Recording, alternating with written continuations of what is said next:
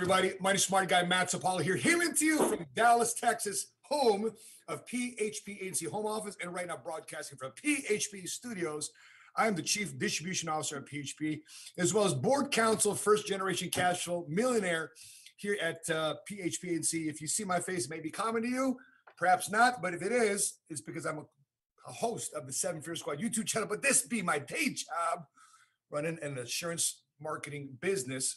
And my co-host today is also first generation cash flow millionaire, an immigrant from El Salvador, Rodolfo Vargas. Rodolfo, my brother from Houston, Texas. Who do we have on the show today? Matt, thank you for the introduction. We are excited. We are excited. By the way, if you're watching this, make sure that you invite some people because today we're going to have a great podcast, Matt. And I thank you for the introduction, Matt, because you are also a multi-seven-figure income earner, first generation immigrant from the Philippines. Yeah. And I was born in El Salvador, immigrant from El Salvador over here in the US. And guess what? We have a guest, world-class guest that we have today, okay? We call it the Lion Heart. That's what we call him. That's what we call him because he goes from, let me put it, he grew up in Bakersfield, immigrant from Mexico, her family from Mexico, Michoacan, Mexico, right? So all my friends from Mexico, you're gonna love this. Family from Mexico, grew up in Bakersfield, California, used to be in the oil fields. He used to be in the oil fields. He left the oil fields, and guess what? He goes into PHP, become an entrepreneur. He's one of the most important pieces in the company, killing it in business.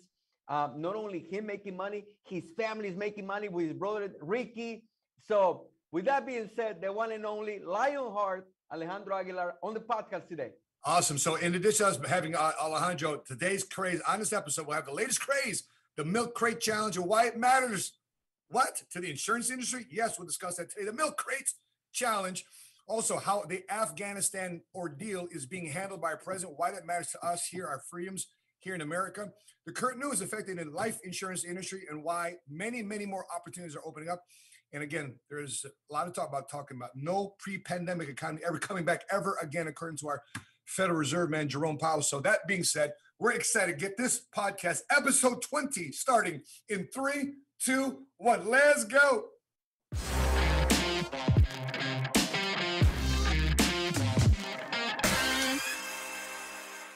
All right, we're back. So Alejandro Aguilar is our special guest today. Alejandro, welcome to the PHP podcast. What's going on, brother? Thank you, man. It's an honor to be here with you guys. And Rodolfo, Matt, it's always a pleasure. You got some of my biggest mentors, man. Now I'm here with you guys in the big leagues, right, in the podcast. So appreciate that, brother. By the way, Alejandro.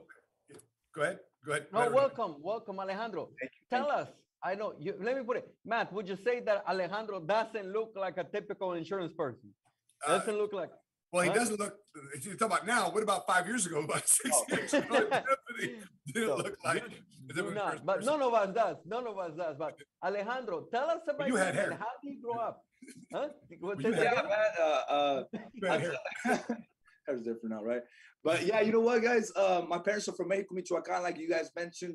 My dad's a short, little 5'4" little dark Mexican, man. That's my pops. And my mom's Spaniard looking. It's probably the milk or the beans. Something made me a little tall. But I'll tell you guys something, man. My dad came to this country. He said, you know what, mijo? We grew up with no shoes.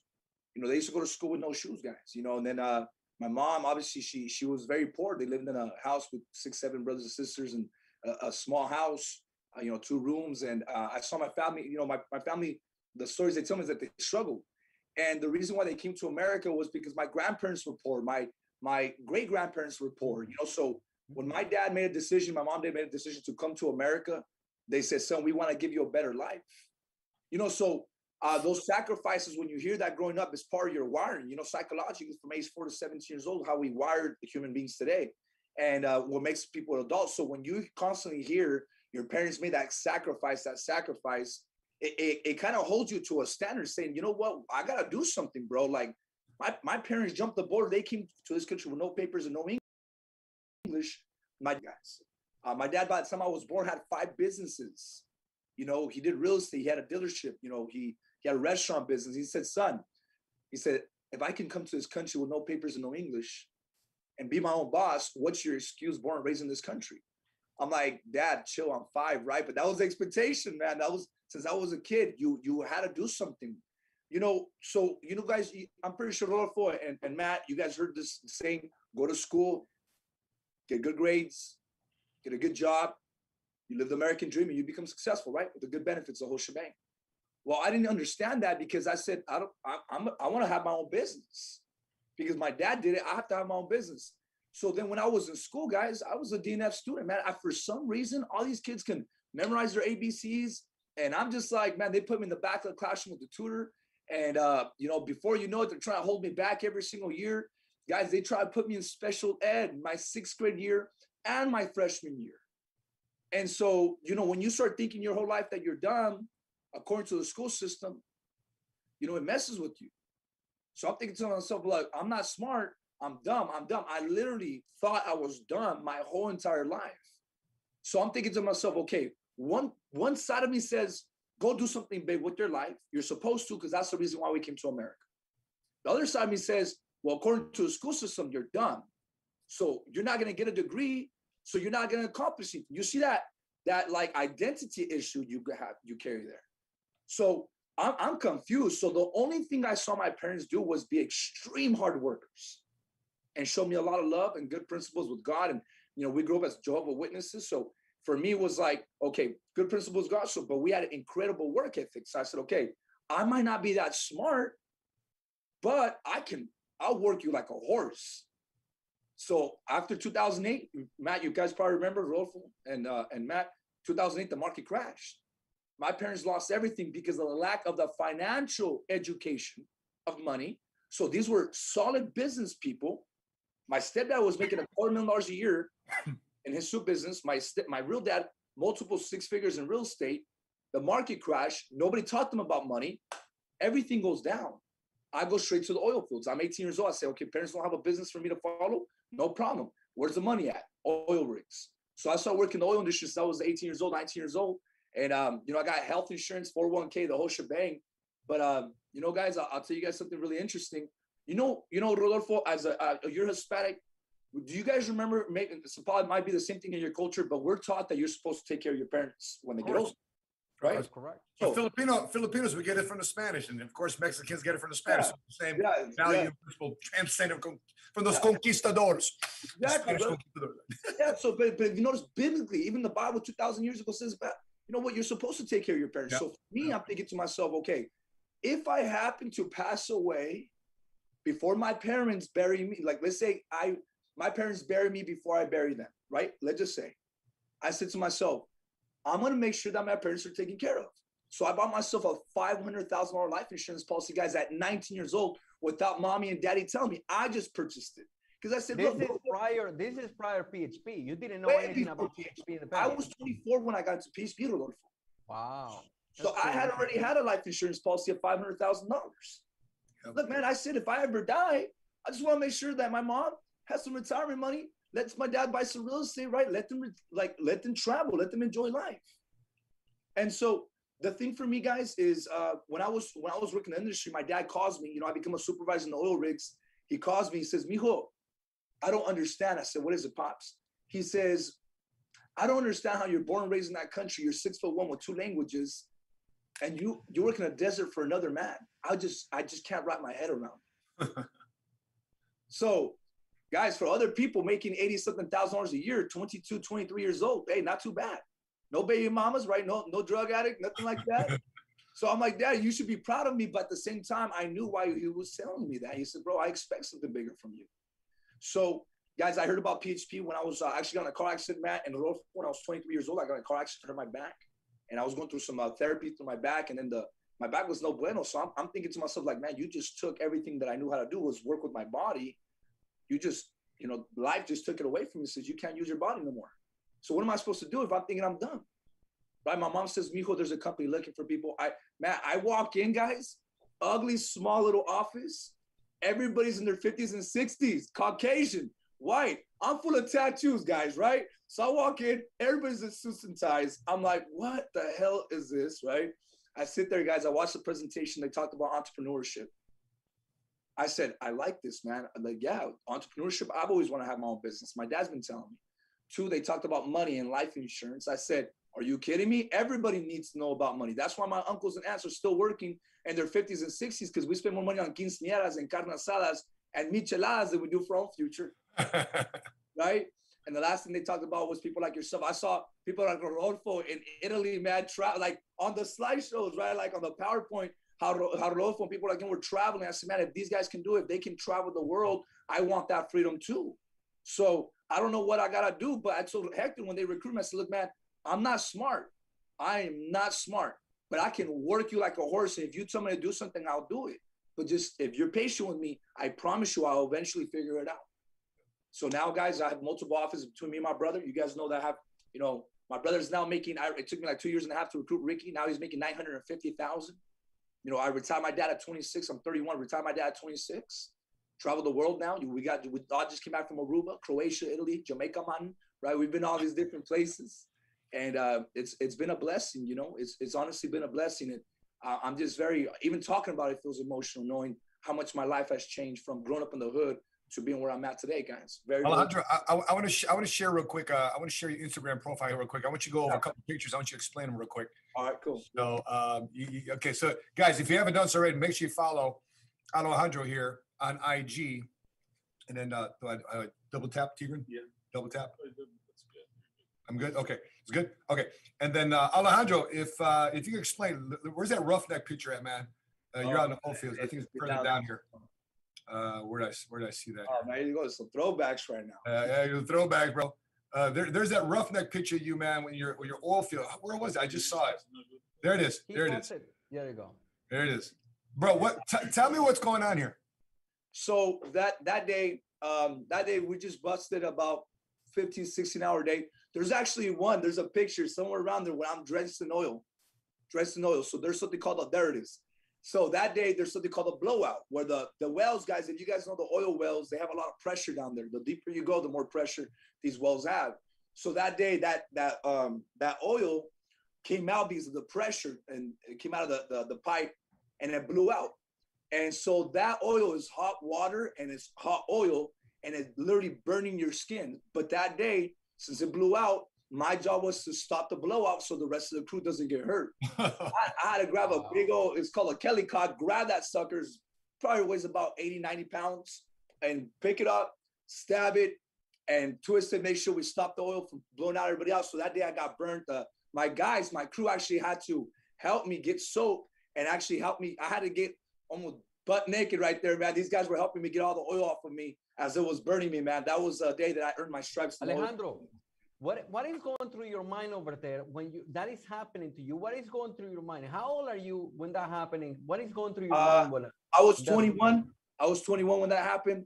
And I said, you know what I thought to myself? I said, my parents taught me to protect others and do whatever you do it right the first time. And you own your ownership, right? You take ownership for everything in front of you and everything around you. You take ownership. So that day, it was the day that I just proved to myself that my parents taught me what to do the job right, regardless of what it was going to sacrifice myself to make sure I do the job right and protect the people around me as I was supposed to do and assigned to do so. So I was very thought that you were going to make the amount of money that you're making now, successful entrepreneur, running your own agency. No, I knew I was going to make money. I knew I was going to make money because, because I knew I had to make it, Rodolfo. Look, my parents are getting older, man. They're from Mexico, Michoacan.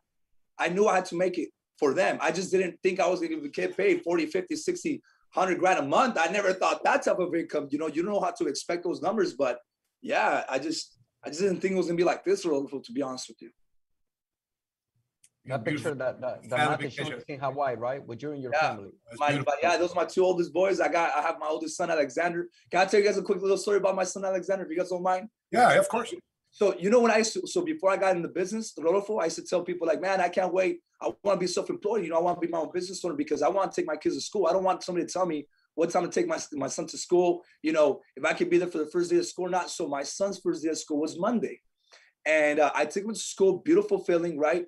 The second day was just Tuesday. Less parents show up because it's already the second day, right?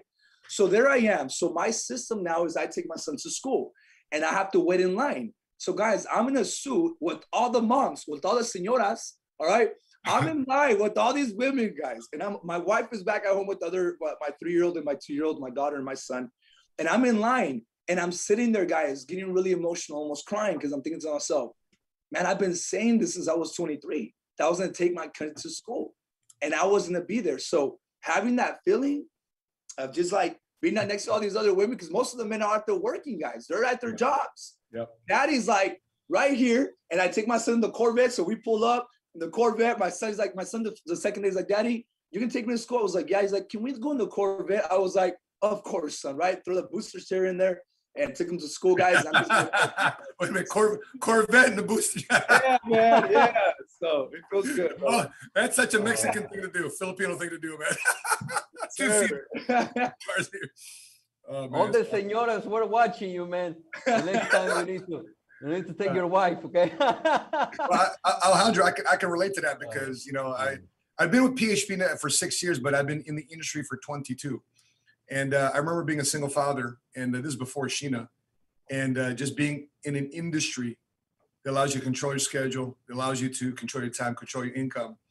And I felt the same way too, because I was standing in line and I was doing registration and I dedicate 1 day a week to pick up my kids at school to have lunch with them, because I knew after junior high they probably want to have lunch with me, they want to have lunch with their friends, but in their early middle school year, I'd always pick up the kids at 12 o'clock and drop them off and pick them up again for lunch. And so what an amazing industry that, and so I want to ask you this question. When you're thinking about life insurance, I know your mom's got to be, when I ran across your mom at big event in Vegas a couple weeks ago, I told your mom, can I just say hello to the happiest woman of PHP? To have her two boys, $1.3, $1.4 million of combined income together between the two of them, retirement, and just amazing thing that you and your brother represent. And Alejandro, a lot of guys in even my team and Money Smart Movement, they say, man, I want to be the next Alejandro. I want to be the next Ricky. I want to be the next Aguilar brothers, And so when you're looking at the life insurance industry, and it's not something that's readily embraced by the multicultural community, what are some of the stereotypes that you get from the Latino community about why they don't get involved in the business? Yeah, I'll tell you what my brother said. All right, so my brother, you guys know Ricky has no filter, man. So my dad, I was very blessed because guys, my dad, we used to go to Mexico twice a year. One for 2 months in June, right, when kids take vacation, and we used to go in December again. We used to go 3 months out of the year to Mexico. And my dad did three things, Rodolfo and Matt. He used to do one, he used to pray right before we got on the trip because we used to go driving. Two, he used to put the money in our sock, so in case we got hijacked out there, because Mexico's a little crazy at times, he put money in our sock. And three, he said, you know what, son, if something ever happens to me, I have a life insurance.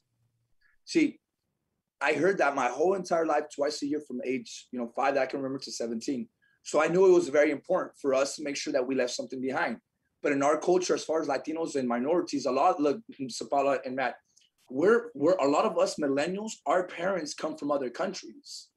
So when they come from other countries, they come from poverty. They come from being broke, no financial education, no understanding on why insurance is important.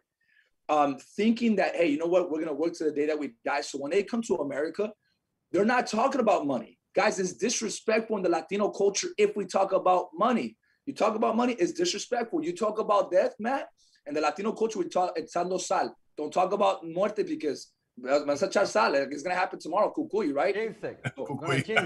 Yeah, bro, like don't jinx it, bro. You can talk about boom, it's going to happen tomorrow if that happens. You talk about it. So the lack of preparation, the lack of understanding, then the millennials come, they don't really understand the importance of it by the parents because, so that's two whole generations. That's the first generation coming to America, the parents, and the first generation born in America, or if not brought up in America, with the lack of our industry, brother, like the lack of the education as far as money. Yep. And so, when you think about people like ourselves that would say, yeah, insurance is important, for other people, that's a taboo subject. Yep. So we had to, a lot of us, when I got started, man, it was like the typical 25 up married couples, Caucasian people that were in the industry, 55, 60. So when people saw me, they look at this industry, they're like, bro, you crazy? Ricky used to tell me, bro, that's a Caucasian man business. You're Mexican, bro. Like, are you serious? Like, it's not going to work. And, but you know what? My first year license, guys, I didn't know how to like make the Latinos understand that insurance was important. Like, I just couldn't get through them. So I only made like 32,000. But then I figured out some things. Like I had a client of mine who passed away and I delivered over 519,000. And it made it more real for me. But then my second year license, I made 161,000. And the reason for it though, was because I finally understood how my people were 100% blocking out the concept of insurance. Like most men, Matt and Rodolfo, they don't think insurance is important. They're like, no, because if I die, you know, my wife is Sancho is going to receive the money. That's the that. Imagine Matt, that. You know what the Sancho is, Matt? You know what the Sancho is? I don't know. That's Sheena's boyfriend. Sancho, right? Imagine, bro. Like Sancho's. Of course, it was Sancho. I've met her. Sometimes I was Sancho. You know how to overcome that objection? You know how to overcome that objection? This pre-married. That's a life before. How do you overcome? I want to hear yours a little because I'll tell you. That's the reason. Like I'm Salvadorian. I'm a Hispanic, so a lot of Hispanics will say, you know what? I don't want to buy a policy because I don't want to leave the money to the Sancho. You know how to overcome that objection? Here's what you tell them. Listen, sir, señor, pay attention, okay? The reason why you're gonna get a policy is so your wife doesn't have to go and find a Sancho. That's exactly what I was gonna say. That's how you overcome it, Alejandro. Okay, yeah. keep going.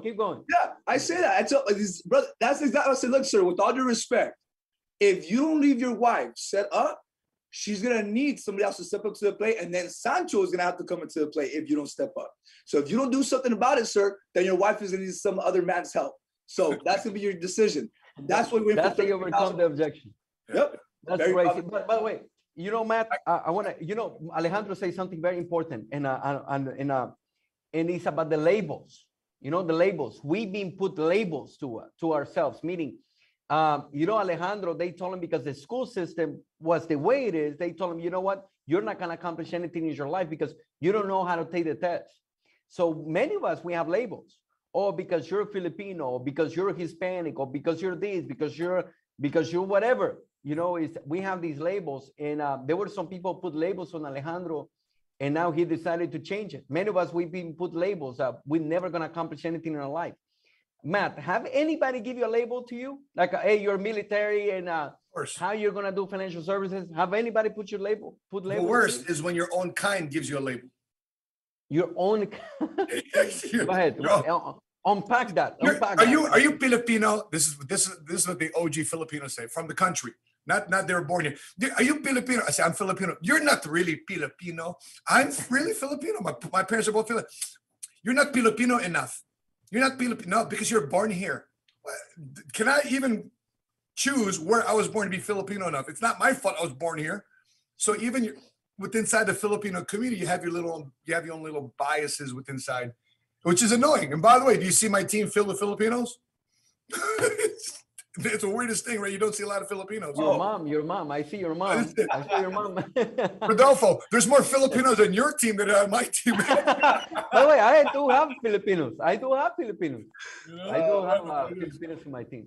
But you know, it's crazy about the labels. Go ahead, Matt. Go ahead. Yeah, you know, when I'm looking at this, I'm looking, for those of you watching this right now, if you haven't done so already, please subscribe to the PHP Agency YouTube channel. Alejandro, congratulations. We have 187 live viewers right now just on YouTube, and we're not even counting the Facebook live. So thank you so much, you guys, watching this live on YouTube. Make sure you share this also with your timeline. When you share it on Twitter, LinkedIn, Facebook, please share this as well. When you're looking at Rodolfo Vargas, immigrant from El Salvador, you look at Alejandro, our guest today, and his family, the Alejandro and his older brother Ricky, which he recruited into the business. I want to ask you about that question, Alejandro. You know, we've heard it many times, but I think for many purposes, a lot of our guys look to attract and bring into the business or become clients their older siblings or maybe their parents.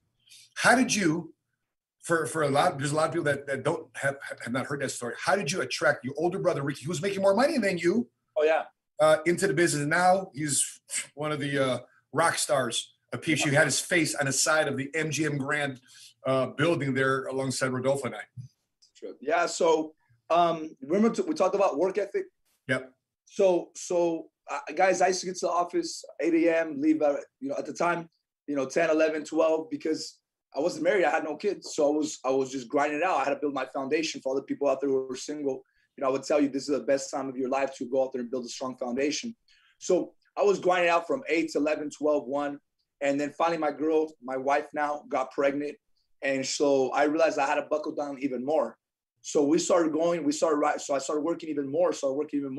I would have my team, and we keep them there late at night, practicing, drilling, rehearsing, so they can learn all the scripts. I wanted them to learn. Hurry up and fast forward their success and what it was to me. So finally, guys, one day I talked to Rodolfo in Puerto Vallarta. Remember that conversation I had in Puerto Vallarta? I do. I remember like if it was yesterday. We were swimming. We were having that conversation. Yeah, Rodolfo. And but you had two conversations with me that impacted my life. One was not about quitting when we're in the water, and the second one was about how to take my business serious. And we're outside, and you said, if you do this, you're gonna make 10 grand in a month. I said, okay, if you say so, let's do it. So sure enough, I go back, I apply, and I make $6,500 in January 2016. Then in February of 2016, Matt, check this out. My brother, I used to live with Ricky in his condo, right? He had the key to the mailbox. And so back then, when I was so broke back then, I could not get direct deposits because then Chase Bank will eat up everything with my overdraft. You know what I mean? So I just have to get checks, bro. So I know the problem you're talking about there, Rodolfo. It's probably just a you issue. I don't know what's going on there. Right. So I'm just getting checks, bro. And so I used to tell Ricky, so that month I made 12 grand. But before I made the 12,000 that week, it was like a $5,000 check. I called Rick. I said, Rick, can you do me a favor? He's like, yeah, bro. I said, I don't know what my check is. Can you please open up my check and tell me what it is? He says, yeah, for sure. We know by Wednesday or what our checks will be on Friday. So opens up the check, $5,000, doesn't say much. He goes, here you go. Then again, next week, like 4,000. Guys, I end up making like 12,000 in February. Ricky doesn't say nothing. Nope, because Ricky, he's the older brother, man. He's making over like close to 200,000. So Ricky's like, whatever, bro, like little brother. Finally, And then, so in March, I make 18,000. So one of the checks was like 6,500, and he finally says, "Good job." I'm like, all right, took you long enough, right? The next Friday, man, like another $5,000 check. Point being, after like the fourth check, he says, "Good job, little brother. I'm proud of you." Now we're talking about Ricky, who is not impressed by nothing, right? So I get a call one day, and then so guys, there was work ethic, and I had to make the money as well, because when you want to recruit somebody with a higher identity who knows how to make money, you gotta match or surpass whatever they're doing. Yep. So my brother calls me and says, Rick, and he goes, Alejandro, I'm like, I'm about to be in the office already. It's like probably about 7 o'clock. I'm getting out of the shower, 7 o'clock in the morning. I said, what's up, Rick? He says, I need to ask you a question. I said, what's up, bro? I thought he was going to say, hey, man, let's go into business together, because my brother had other projects. I said, what's up, bro? I said, whatever you need, I got you. He says, bro, I've been doing a lot of thinking. How does this PHP crap work? He used another word, right? I was like, this has been 2 years and a half, Matt. 2 years and a half. So he goes, how does PHP crap? I said, bro, if I were to show you, you're going to freaking love it. He goes, all right, I'll be there later on today. I said, okay, perfect. He calls me. I'm never going to forget, because I'm bringing Erica with me too. I said, yes, bring her with me. They bring me Carlos Jr. He's like, you hungry? I'm like, yeah, they bring me Carlos Jr. Carlos Jr. There's a Carlos. All right, the Carlos Jr. It was, at least BJ's or something like that. Oh, Carlos Jr., bro, right? We're ballers on a budget. So then my brother sits in front of me. I show him the presentation. He says, this is what you've been doing? I'm like, this is what I've been doing. He goes, this right here is what you've been doing. I said, yes, bro, I've been telling you. He goes, starts laughing. He's like, how much is it? I was like, $199. Pulls out his debit card. Throws it. He's like, he literally slides, like, put me in the system. He goes, and Erica's like, yeah, you know what? And I want a policy too. Wow. Guys, so we insured Erica on the spot. Ricky gets started with Erica. And I said, guys, do you trust me? I tell Ricky, do you trust me? He goes, of course, you're my little brother. I know you never won't screw me over. I said, no, do you trust me? Charlie's like, of course, bro. You're not going to screw me over. You're my brother. I said, no. Do you trust me as your coach in business? He says, well, Ricky's always like, he goes, takes a big breath. He says, I trust you. I'm like, cool. They get started in April. By May, they make $10,000 for their first month license. And now, if you guys know now they're making $950 grand a year. And right now, man, he's number one on the leaders bulletin and just absolutely smashing it. And guys, man, round of applause for Alejandro, man. Wait to not stop. Thank you. A lot of people, the biggest mistake what people do in that situation, Alejandro, they'll stop. Well, my older brother's not joining, he's not my client, or in business with me and they'll wait instead of you just having, like you just said earlier, work ethic. And you know what, man? Can I tell you? It's a great story about working with the family. You know, let me put it to like this. That's a dream to work with the family. Yeah. I'm working with my brother, guys. I took me years for my brother to do the business. And let me put it, Marcelo Alejandro was a great inspiration for Marcelo. I'm telling you, you know, he's giving me props about the conversation we had with Puerto Vallarta. Alejandro was a great inspiration for Marcelo. And to work with the guys, I have a brother. He has a brother. It's a dream to be able to work as a family. It was a dream come true. Yeah. It's a dream come true. And Alejandro and Ricky, they're setting a great example on how to work as a family. Many people are working. Look, Patrick is working. His sister does the business too.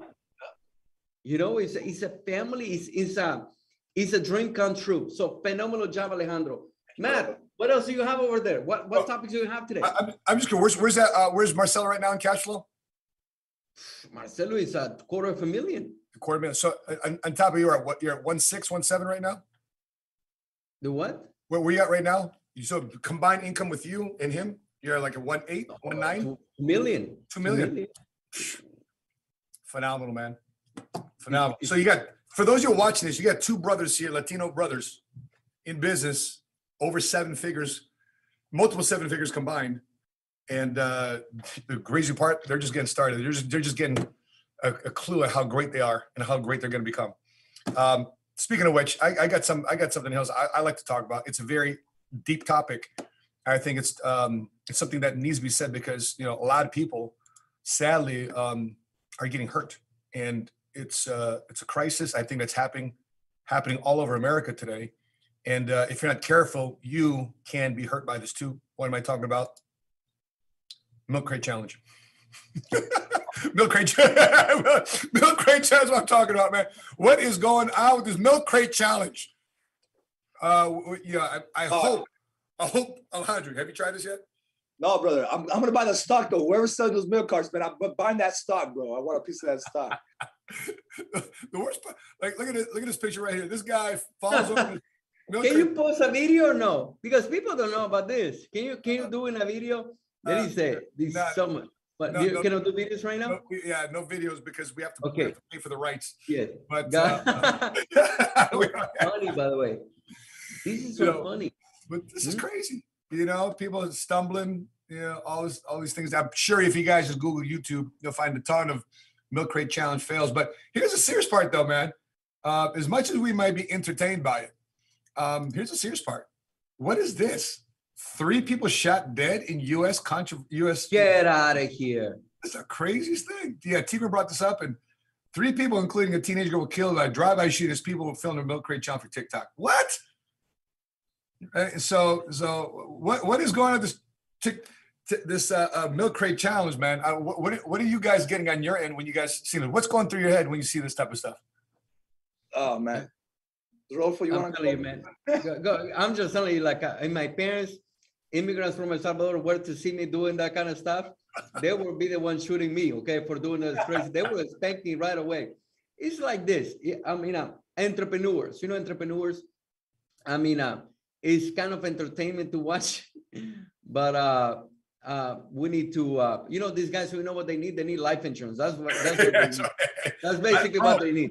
Yeah. So, I mean, you're seeing people for entertainment.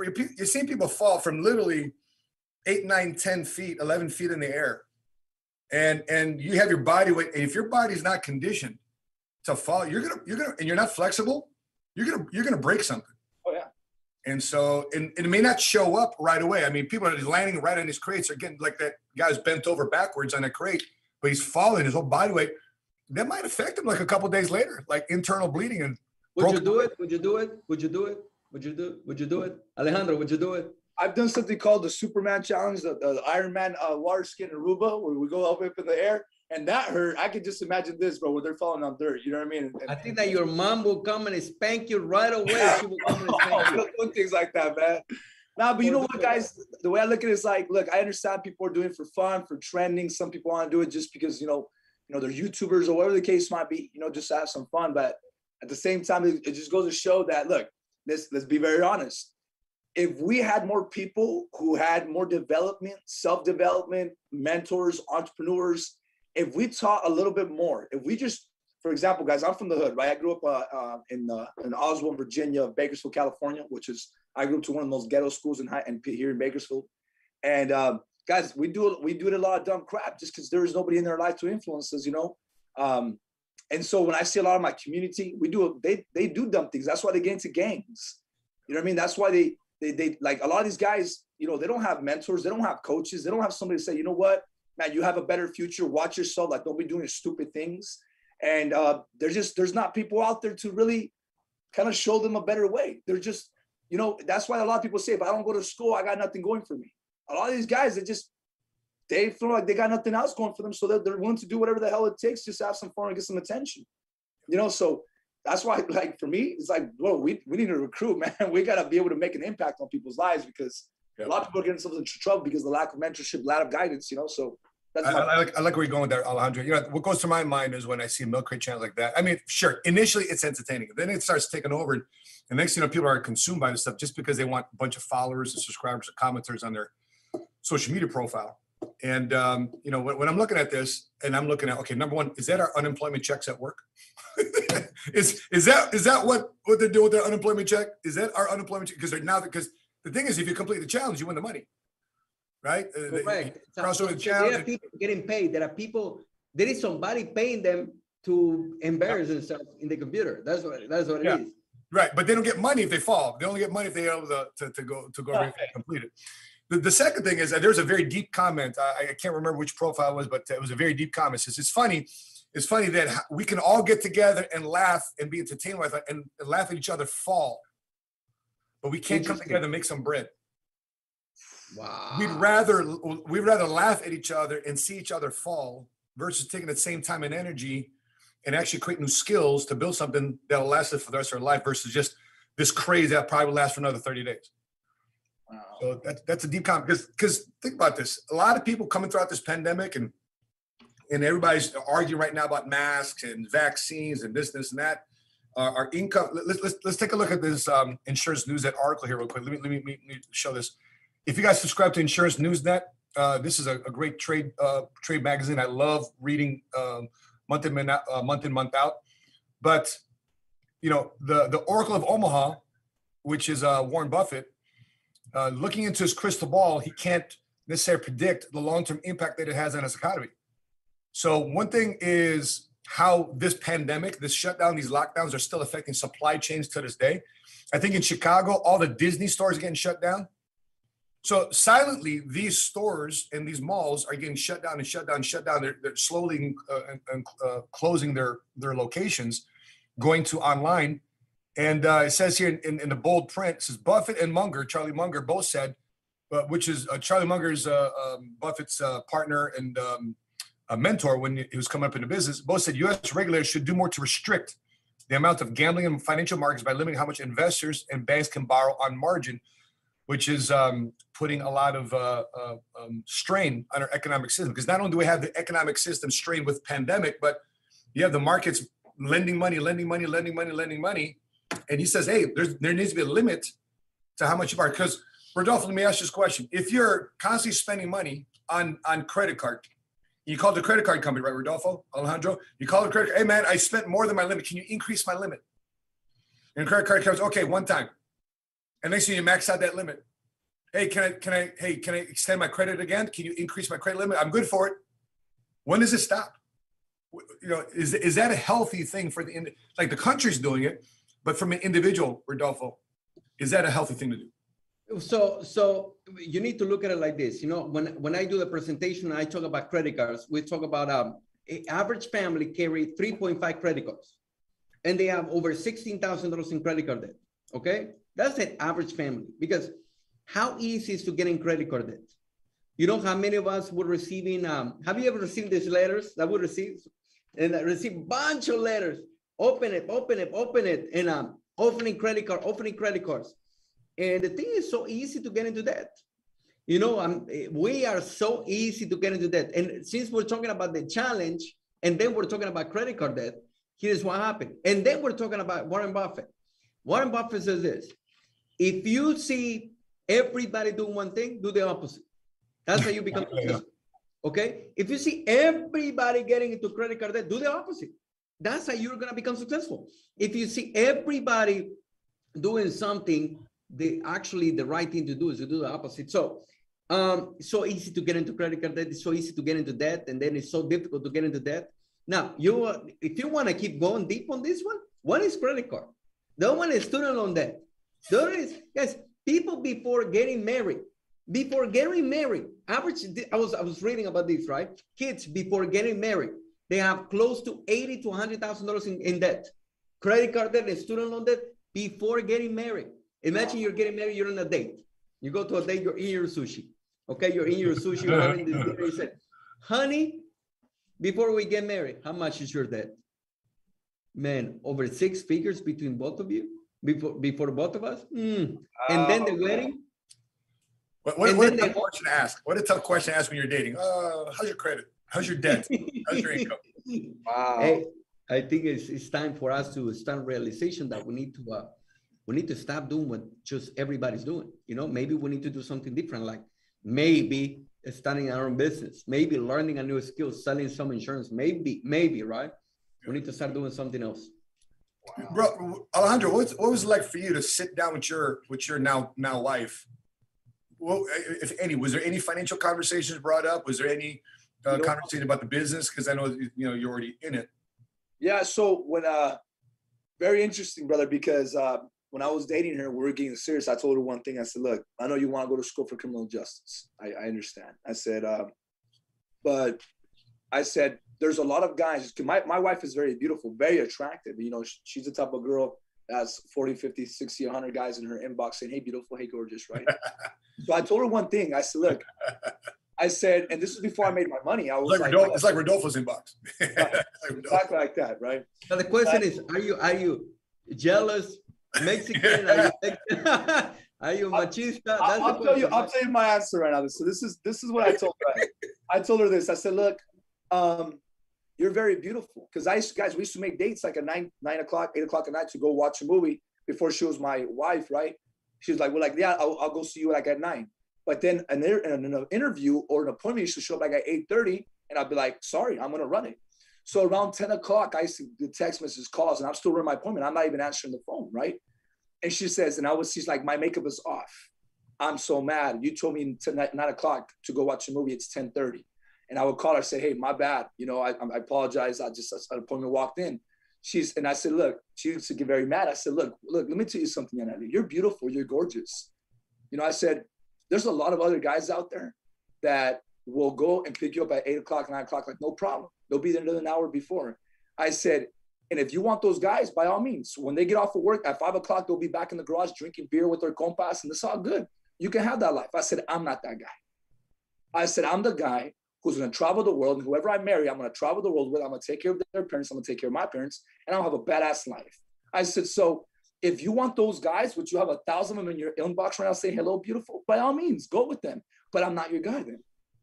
And then she says, hurry up, right? So I used to go, yeah, man. So I used to go, swoop up, and maybe we would go watch a movie, but and guys, I'll tell you guys something. So when that was happening, I told her. Was that a boss move? Well, put it in the comment section below. Yeah, that was a boss move. Managing expectations up front, baby. Yeah. But Matt, if you want to go to the next level, you can say, or give me your password, or give me your Instagram password. Yeah, so I told her we were not even boyfriend and girlfriend yet. We're just getting to know each other. So then I told her, like, look, then I remember she ended up getting pregnant. I told her 2 things, and this is probably not the right thing to say, but I said, look, I said, I need you to understand one thing. And I learned this from Pat, because Pat told us to Jen. I said, look, if you want to have a happy life, I said, I'm going to ask you for one favor. I said, respect 3 things. Respect my biblical beliefs. That's where our principles and morals come from. I said, number 2, you respect my business and you respect my parents. Because I said, no matter what, I'm going to bust my butt until I can take care of my parents. So if you can respect those 3, I'll give you the life. I stole design from Pat. I'll give you the life that 50 men together won't be able to give you. I said, however, though, if you try to get in the way of my beliefs, you can try to get in the way of my business and try to get in the way of me taking care of my parents. I said, you and me are going to have war. Yeah. I said, And I'll be honest with you, you don't want to go to war with me. Yep. So which one do you choose? Do you choose to support me, to support my beliefs, support my businesses, allow me to support my parents? Or do you want to go to war with me? Because I want to give you a good life. Which one do you choose? So that's my wife, she's not my business partner, but she's a supportive wife. Yep. That's why my wife is, guys, my wife is the most incredible human being, incredible mother. She freaking loves me and I love her because, guys, we know why we're in the game. So when I'm working late at night, I get no complaints. If you guys watch me on Instagram, I come home sometimes at 11 o'clock at night. My kids are still up. I'm having some awesome dinner. And, I go back home and, massages and we go to sleep like, little angels. And I see the food too. Sometimes I see the Instagram stories, the food that you could, but you know what, that's an inspiring story, Alejandro, because a lot of us, because you not only work hard, you also bring the bread to the home. You know what I mean? Yeah. Yes, a lot of people, they wonder, my wife doesn't support me. Yeah, but you're not bringing the hundreds of thousands of dollars that you're bringing home. So kudos to you for doing that as an spouse. Good job. Phenomenal job. So word to the wise, if you are making declarations to your family about your bold dreams and goals, you better come through. You better come through. Because a lot of people have some bold declarations and their mouths are writing checks that their work ethic cannot cash. Wow. If we weren't on a podcast, I'd be saying something. I know. I thought you were. I'd be saying something else. He told me the other day. But Matt, okay, what else do you have over there in the topics? By the way, yeah. What else do you have there? We got something special. We are in Newswire, PR Newswire, just published here as of today, 9 o'clock this morning, that PHP agency is celebrating here 10,000 agents in Las Vegas. Congratulations! Yeah, baby. Everybody, if you guys go to this, we'll put the link in the chat box. Hey, can I read it? Can you read it? Can you read a paragraph there? Can you read a paragraph? PHP Spectacular is the most talked about anticipated industry event of the year, and it was one of the first large-scale live private events since the reopening of Las Vegas, says Patrick Davis, CEO and founder of PHP agency. Wait. Repeat that phrase. Was one of the first. Go ahead. Yeah, right. So, and was one of the first large-scale live private events since the reopening of Las Vegas. That's PHP for you, right? And so, yeah.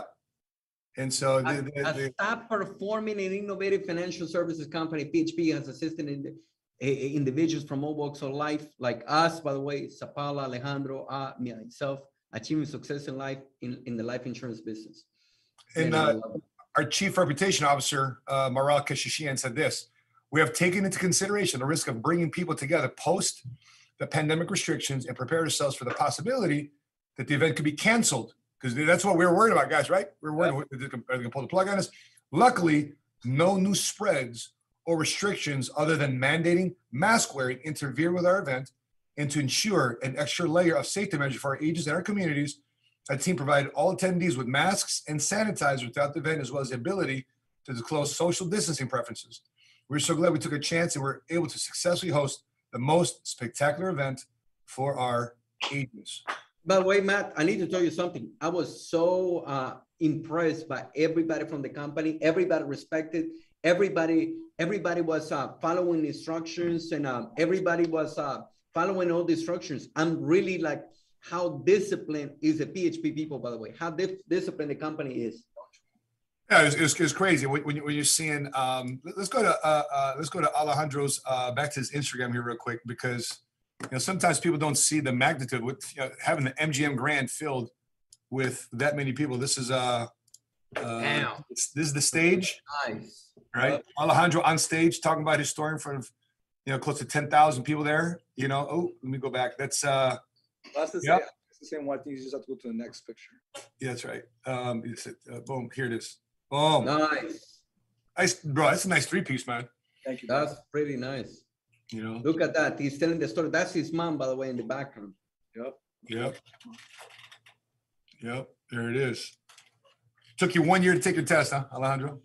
Ooh, look at that picture, man. Look at that. That's exactly what we're talking about, man. That is crazy, guys.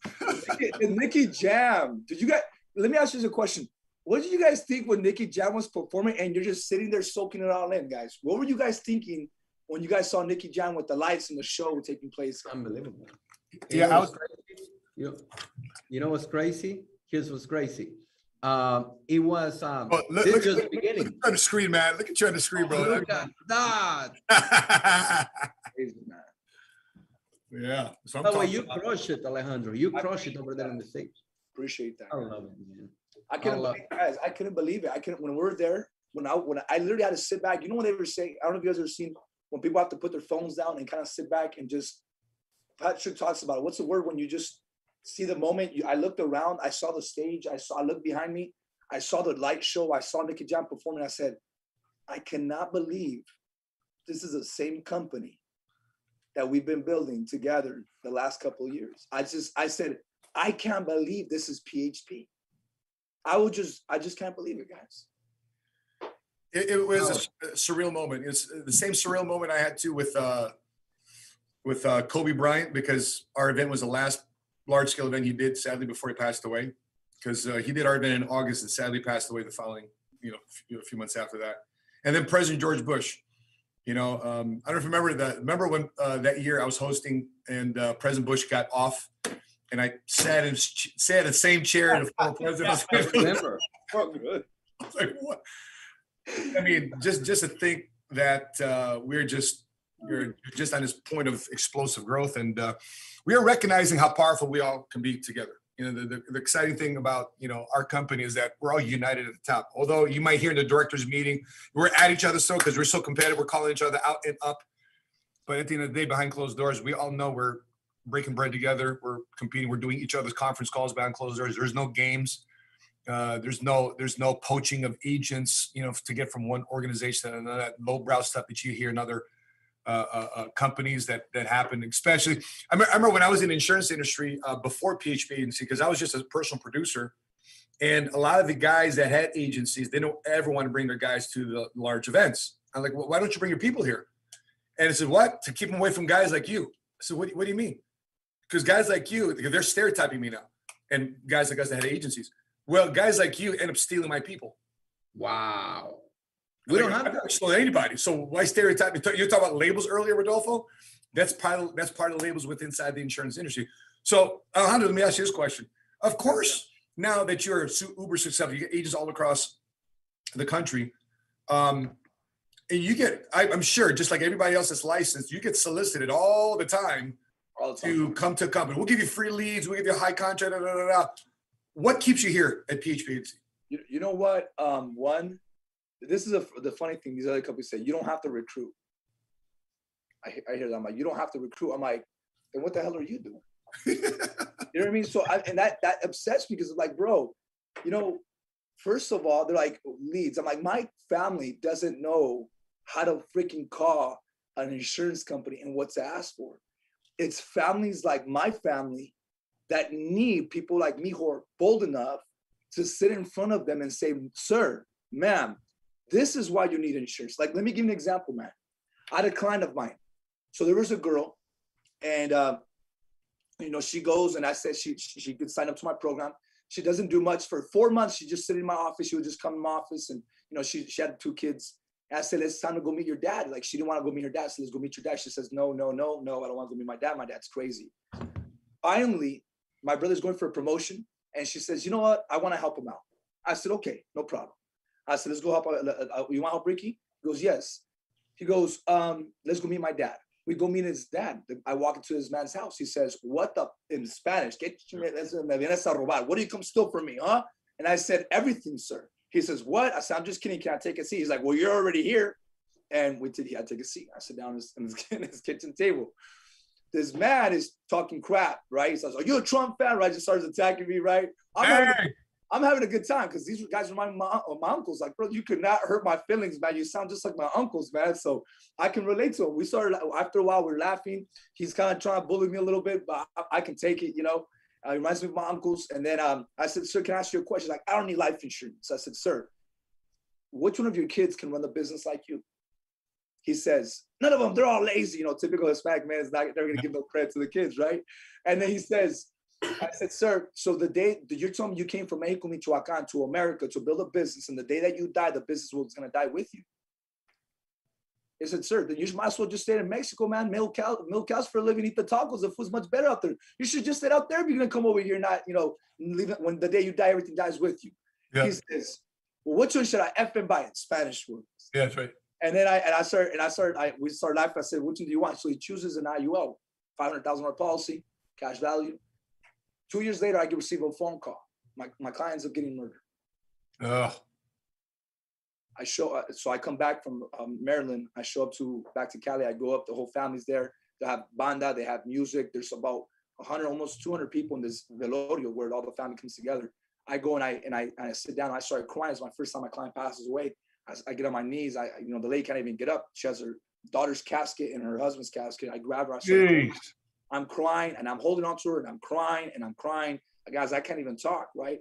And I said, look, your husband loved you so much that there's a reason why he put me here. Your husband loved you so much that God put me here for a reason. I said, your husband, dead or alive, was always going to take care of you. So what I realized, guys, is a lot of the friends, my friends and family, guys, they don't realize about this industry. There's not people who are bold enough. A lot of these companies say, oh, you don't have to sit down with your friends and family. Like, how dare you say that to me? Yep. How dare you say I don't have to sit down with my friends and family? Those are the first people I should take care of. 100%. We should have what? Just because you're not audacious enough, just because you're not brave enough to sit down with your friends and family, because you won't stand, you just want what? Easy fruit? What? I'm sorry. I'll sit down with these families. I'm not afraid because you're a little chicken, because you're like, I don't want to make somebody uncomfortable. I'll talk to your family then if you don't want to do. You don't want to insure your family? I'll insure them then. That's number one. And number two, if I don't get recruited like these guys, you don't have to recruit, then an East Sider, oil field worker who slept with tattoos, who's called stupid his entire life, gets stuck in the oil rigs if a person doesn't recruit a person like me. So whenever people say, oh, you don't have to recruit, I said, bro, get out of here with that. And three is the mentorship and the leadership. Come on, guys. You guys know Patrick's like he's like, for some reason, he can do like prophecies, right? He says something, boom, it happens. Says something, boom, it happens. And when he says he's going to change the world, he's going to bring change. And, that we're going to be the biggest, powerful, most financial service industry in the industry. I believe it, guys. Let's look at this. I'm glad you said something along those lines, because what you serve, Alejandro, what you serve, Rodolfo, is the role of a mentor. People that would never otherwise enter this industry had not been for you would be stuck. Like I would have been stuck in the military. Yes, sir. And I would probably came back if I didn't have half a body, I'd probably come back with at least a minimum half a mind. Rodolfo, Adam Sosnick told me something very profound. Rodolfo, you don't know this. He said something behind closed doors to me about you, Rodolfo, which is Sosnick from PBD podcast and runs Value Economics. He said, I wonder where a guy like Rodolfo would be had it not been for PHP. An immigrant from El Salvador working loss prevention. Where would a guy like Rodolfo be had it not been for somebody boldly picking up the phone, calling your dad, and keeping up on follow-up lists and following up with you, Rodolfo, and still work together with you and getting mentored by our now CEO, our CEO, Patrick McDavid, who's now just crushing it on many other projects he's working on. Because I can tell you that. And I can ask you a question too about mentorship too. I was telling you earlier about the interview that Patrick did with this guy that is a communist. Okay. He's a self-proclaimed communist. He's a teacher, I believe, community college in Riverside. Okay. And Patrick asked him a question. Okay.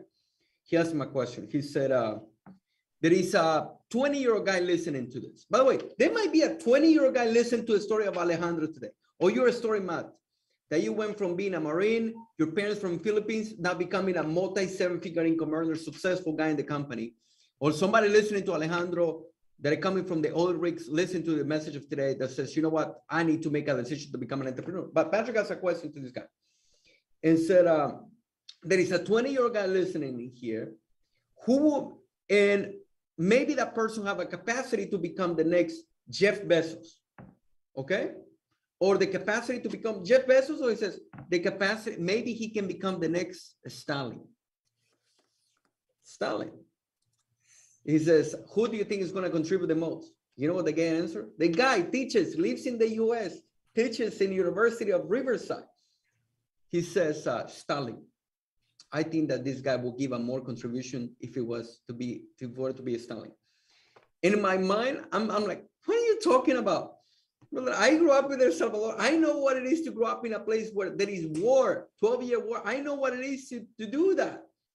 And this guy's talking to Patrick, who grew up in Iran, you know? But anyway, when the freedoms are taken away from people, you know, I don't know what I will be without a capitalistic system and without mentorship, somebody who is still in myself, the capacity that is still never felt sorry for me. You know what the most powerful thing that Patrick did about me, he never felt sorry for me. So for you, Matt, for you, what does capitalism has done to you? You know, what is you went from nothing, single father, successful entrepreneur now. What would you be without capitalism? You know, capitalism has saved my life.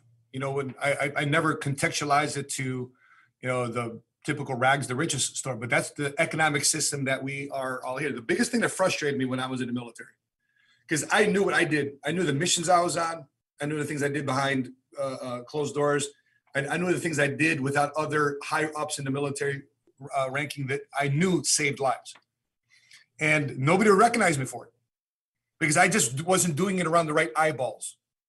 And the guy that does the least, he does it around the right eyeballs. He's like, oh my gosh, this guy's awesome. And you know, in the back, you're sitting in a formation. Wait, that guy's getting an award for that. How come nobody knows about what I'm doing? Where's the leader's bulletin for that? And so I realized very quickly in the military how much I was wired for capitalism and understand a meritocracy. And that's actually what I got exposed to. So I got exposed in the military to a meritorious promotion. So I took my own promotion under my hands. I proved myself amongst my other Marines in a competition. And I stood out. I got meritoriously promoted 3 times. And I didn't realize that the whole time. That's the DNA of capitalism. That's the DNA of starting a business. And so as a single father, you talk about how capitalism changed. I remember pastors banging on the table as I was trying to recruit him. Kept banging on the table. Why are you doing this? Why are you doing this? I said, financial services. We have multiple insurance companies that you can offer. It's a great injury. No, it's nothing. Why are you doing this? And he kept banging on the table to get my why. And I actually thought about it. I said, you know what? Had not been for somebody to recruit me to this industry, to set my own schedule, to control my own time, to be there for my children as a single father with custody of my kids, raising them from birth to 14 years old before I met Sheena. This industry, this country allowed me to change my life. And people say, well, Matt, you know, you're brown. You know, you're the victim of racism. I said, what? Victim of what? I'm not a victim of nothing. I'm a victim of laziness. I'm a victim of bad decisions. I'm a victim of ignorance because there's only one color I'm seeing today, which is the color of green. And there's only one race I care about today, and that's the human race. And if I'm not improving the human race, if I'm not putting green in your pocket, then I am no use to you, regardless of the color outside my skin, on the top of my skin. So quite frankly, it's allowed me to raise my children and give a lifestyle to my wife, who actually went to school for finance without realizing that. I realized it's studying corporate finance, not personal finance, two completely different things. So, you know, when I look at life today, not just money, forget you know, the trips and the cars and the homes and the traveling. I just look at today that capitalism made me think that I could do anything. That's what capitalism made me do. And then I have a system that allows me to express that, and more importantly, a PHP agency platform allows me to put my mouth, my work ethic, as Alejandro was saying earlier, to prove it. I love it because you know what's another thing? People think that you become an entrepreneur to become rich. There's a misconception about capitalism. People think Alejandro is doing this business to become rich. Riches is a byproduct. Guys, I'm not an immigrant. Guys, I'm an immigrant from El Salvador. We don't come to America. Oh, I'm going to come to the US because I want to become multimillionaire. No way. That's the last thing I have in my mind. Immigrants don't come into the US. Hey, I'm going to go rich, become rich. No, it's like because there is a big purpose. Maybe something is going on in our country that we cannot fix. We cannot do anything about crime or socialistic communist type of society. So it's interesting. And by the way, every time that Alejandro has spoken today, he's been talking about how many people has been helping. Yep. His brother, his family, that he's been protected. You, Zapala, Matt, you're talking about, man, your kids, your family. How much, by the way, I'll be watching your videos on YouTube, how much value you're bringing to people. Money is just a byproduct. Yep. By the way, I recommend people to watch this video. I was watching this video and I was just, damn, how somebody can believe in that. But anyway, that's my point of view, right? So I pass it to you, Matt. Maybe another question to Alejandro. You know, I was thinking about, you know, what you just said earlier about who is giving more, who will give more, Jeff Bezos with Amazon or Stalin. So I decided to look up Stalin. Go ahead. Okay, go ahead. So let's take a look. For the people that don't know who Stalin is, okay, he was part of the Axis forces in World War II. Okay, a politician to the Maryland, but Stalin had little family private life. Okay, he was a dictator. Okay, he was a dictator in Russia. Okay, and so now his biggest accomplishment, let's check this out. His biggest accomplishment is this. Now, we love Amazon, right? But his biggest accomplishment is industrialization of a country, which when he assumed control in 1928 was notably backward by comparison with leading industry nations of the world like America. But here's a problem, though. Here's a problem. Amid these formidable achievements was one major disadvantage, that the high industrial output was indeed achieved under Stalin. Very little of it ever became available to the ordinary Soviet citizen in the form of consumer goods or amenities of life. Great for the government, but not for the little guy. Capitalism allows the little guy to fight for himself and allows somebody to become nothing to something. And guess what? And it was by force. Everything was done by force. Yep. Everything was not like, hey, would you like, right now we're having this life. And we're like, hey, would you like to become an entrepreneur? It's an option. Yeah. Over there is by force. If you don't do what I tell you to do, you're going to jail. We do something crazy to you. We don't see you anymore. Yeah. By force. So as we wrap up this show, Alejandro, any final thoughts, man, before we wrap up the show, man? I mean, we can go on and on, man, but man, a lot of comments in the comment section. You know, Miriam Rivera, you know, has got a lot of great comments here. Raiden Kincona, Hiram Figueroa, you know, Ricardo Velez, he goes, hell yeah. you know, TCal W2, bold decisions are made. You know, Miriam says, praying condolences to your lost client, Alejandro. Annette Manigault, PHP is the greatest FMO. Jacqueline Fields, please, everyone, I understand about your reputation. We're all part of PHP. Let's respect these men. So you have any people that's just looking at these conversations, that respecting the message that we're putting out. I appreciate you. Alejandro, what a great conversation we had today on episode 20 in Espanol. What is your final thoughts, bro, as you wrap up? Man, I'm getting the chills just thinking about that last thing I want to say. Look, I think, guys, that, you know, I'm very grateful, right? I'm very grateful for God for putting me in this position, because I know that he's the one that ultimately we have everything because of him. And guys, I'll tell you guys one thing.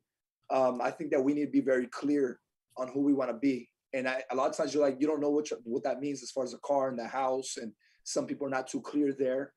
But I will say that you got to be clear as far as who you got to be for your family. You know, so I made a decision that even though I wasn't book smart, I don't know the difference between there and there, two. There's a lot of things I still don't. I have 4 assistants because of the same reason. I have ADHD and I struggle with a lot of other subjects in my life. But I will tell you guys one thing. I was clear, and I hope that everybody can get clear. Say, who do you want to be for your family? If you see your mom and your dad and that matters to you, who do you have to be to take care of them financially? If you want your kids and you want to be around your kids and have more freedom for your kids and give them a better example, who do you have to be in order for you to become the person that you got to be for your kids? If you want to travel the world and come through for your spouse, for me, one of my biggest whys is my wife. I want to come through for her. I want her to say, you know what? I'm proud of the man I married. If I'm ever snoring at night and she can't sleep and she looks over and stares at me and says, man, I married this man, I want her to be proud and be like, man, I wonder what would happen if I married John instead. I can't live with that. I want her to be proud of the man she married. I want my kids to be proud of me. But who do we want to be is one, and what do we have to do in order to what? And we have to come to grips with that. We're going to have to sacrifice our laziness, sacrifice our bad habits, sacrifice a big portion of us to evolve to the person that we need to become, in order for us to become the people that we need to become, to look in the mirror and have some self-respect. The most important thing is that when you come through for your family, you come through for yourself, when you look at the mirror, you have a lot of self-respect for yourself because you know what you sacrificed.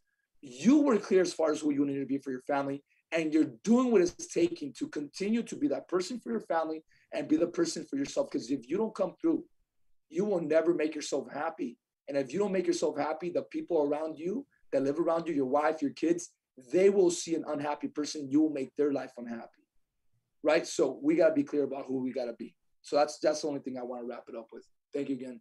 Alejandro, guys, if you guys are in Bakersfield, California, make sure you follow our good friend here, our business partner here, Alejandro.bfg on Instagram. Make sure you follow his Instagram profile. If you like what you heard from him, check out his IG stories, because he's just not showing you in the front department store window.